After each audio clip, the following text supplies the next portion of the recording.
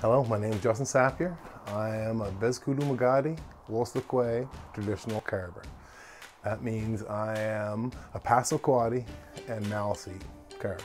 I went back to school. I went to the Brunswick College of Craft and Design to learn some Aboriginal visual arts programs. So when I went in, I came from a long line of basket makers. I thought I was going to go in to be a basket maker. But as soon as I put my hands on one of these, everything changed. Butternut these days, as some people don't know, is in trouble. There's a canker going around that's wiping it out. I've been having a hard time getting a hold of our butternut. Kelly gave me a call and said, "We have one. You want to come look at this piece of wood?"